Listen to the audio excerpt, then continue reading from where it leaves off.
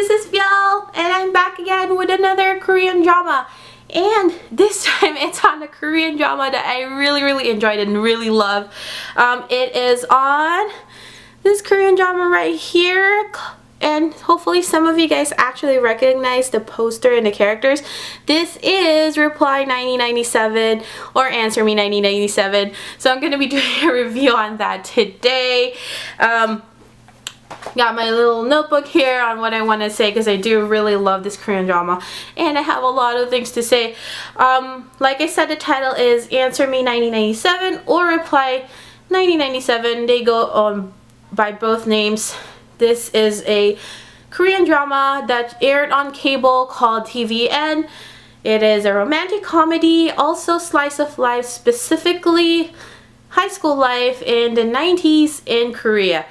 And it was aired in 2012, probably about like, I would say 3 or 4 weeks ago when it ended airing there. This became a sleeper hit in Korea.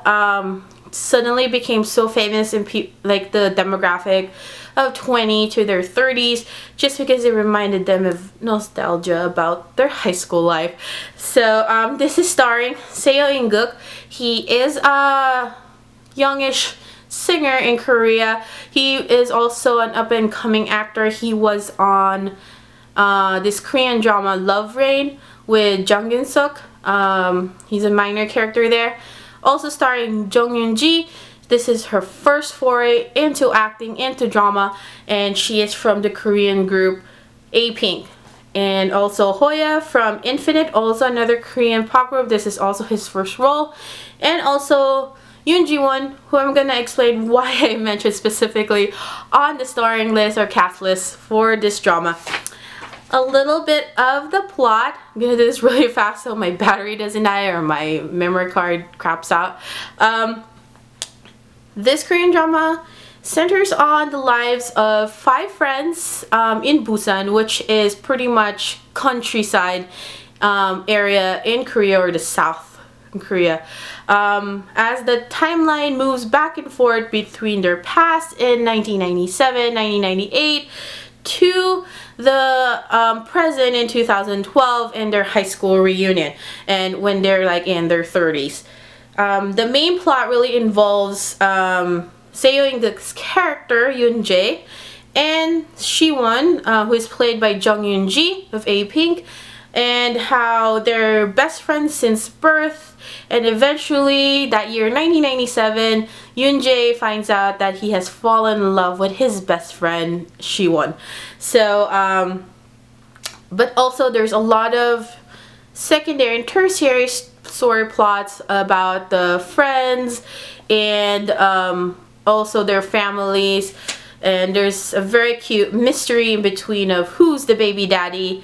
Little bit of a spoiler, we find out that Siwon during the reunion is pregnant, and we kind of have this, you know, consistent episode by episode mystery, kind of who is the husband thing. So it's a very cute part of the plot. Let's see, I actually gave this Korean drama a 5. Yeah, because I really love it that much. A 5 out of 5. Yeah. I really love the flashbacks to the 90s. It was very well done. I myself wasn't a teenager in the 90s, but I do appreciate how they're very consistent, and you know, the color schemes serve into the plot of the Korean drama. And there was a lot of attention to detail, and you kind of get the idea that this is a story written and directed, produced, art directed, everything by people who lived their teenage years in the 90s in Korea and are now working, you know, in their specific fields, you know, in broadcasting, in drama production, as 30-year-olds or as late 20s. So you can tell that this was made by people who love that genre, who love that part of their lives. There is also, like I said earlier, a consistent plot hook and kind of saying who ends up with who.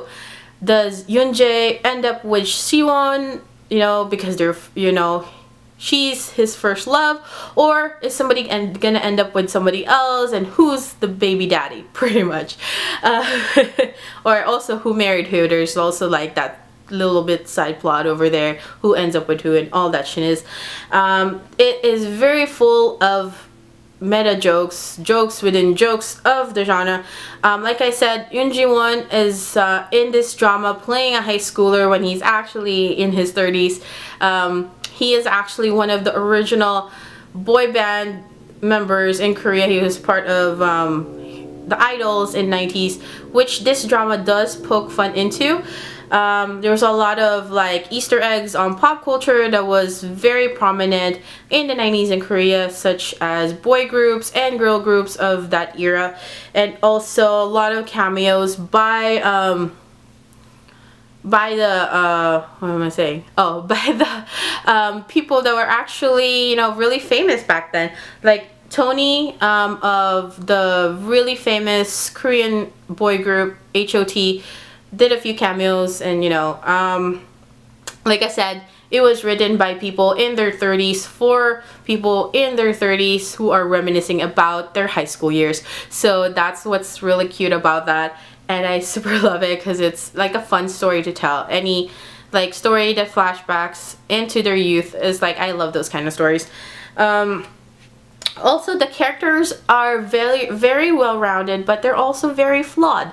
Like Siwon, she comes across as this very passionate, full of spirit, who is this extreme fan, but she's very oblivious to her own feelings. Like pretty much she's very outward with her own passion about something, but she's oblivious to how people feel about her, which actually plays into part with her relationship with Yoonjae, who is her best friend since birth, who she initially doesn't see as boyfriend material. And Yoonjae, he's very smart, loyal, well-spoken, but he overthinks and he doesn't put out his emotions that well, complete opposite of Siwon, and he kind of chickens out on confessing on his feelings for Siwon a couple of times in this Korean drama.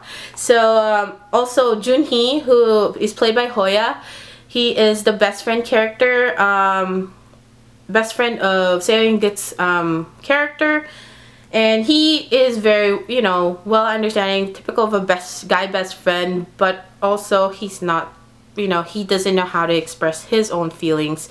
And there is a little bit of a spoiler on that era that I'm not gonna say. You guys should just watch it and find out why Junhee is a pretty significant character on this Korean drama. There's also a lot of subtle twists and a lot of like little flashbacks, like little snippets of flashbacks that make you think, you know, how does this connect to those flashbacks to the 90s and into the story, and how that's gonna play out during the reunion scene. So there's a lot of that, and it's revealed very sparingly each episode. So if you're hooked on the first episode, you kind of keep on watching each of the episodes just because you want to find out, hey, you know, what's gonna happen to these characters, you know, like I said, who's gonna end up with who. So that's the really interesting part of this Korean drama. Also, I love that it doesn't downplay the pains of growing up, the pains of being a teenager. It really has a smart and witty way of addressing like the issues that somebody would have as a teenager, and I think that's really cute. Like about, you know, first loves, and you know, like you have this crush on a guy but you can't really say that you like him, or you know, a guy who likes a girl but he's like not very confident about confessing. So there's a lot of cute parts about that. Also different kinds of love, familial love, love between best friends, love between a group of friends. So there's a lot of that. Main thing also, that love is timing. This story spans like about 10 years of their life almost, and there's a lot of like questions about how, you know, is true love like it just depends on the timing, or you know, like that right exact moment. So there's also a very cute provincial dialect and accent, which is the Busan, very like southern accent, which you're gonna not notice if you're a new Korean drama watcher, but it's very apparent if most of the Korean dramas you've seen are set in Seoul, which is the city. Very more like softer, flashier way of speaking compared to Busan, which is more rougher and more of a dialect. So it was like a cute tidbit for me. I like, you know, different accents in the drama. There was a wonderful familial relationships between Yoon Jae and his brother, who plays a significant part in this drama also, as well as Siwon and her parents, and between those two friends, just because Yoon Jae and his brother become orphans and Siwon's parents kind of become his parents and kind of adopted him into the family. So there's like that cute dynamic there. There's also the, you know, I actually love the American series Friends, and there's that similar dynamic here, that there's a bond between this group of friends between the span of 10 years that can't easily be broken. And you know, they're going through the same coming of age story of, you know, their teenage years into their college years and into their professional lives. And it's very genuine. It's very full of heart. You're just like, you're watching this and you're just enjoying it just because it really tugs on your heart. And you're like, you know, I remember doing all of those things in high school, no matter what decade you went into high school. And there's always that, you know, pull of the heart about nostalgia and thinking about the good old days, and you know, all the memories start flushing back and you just start crying and you just start laughing. So there's that really cute part about it on this Korean drama. Drama recommendations, there's nothing really that's very close to the story for this drama, you know, aside from movies, but actually very similar is Shut Up Flower Boy Band. Also shown on TV, and I believe, and it's also a very good coming of age story, but also a little bit on the musical side. So hopefully you guys enjoyed this drama. Very quick, but you know, I have more to say about this Korean drama, but I'm gonna spare you guys my rambling. So go watch Reply 1997, Answer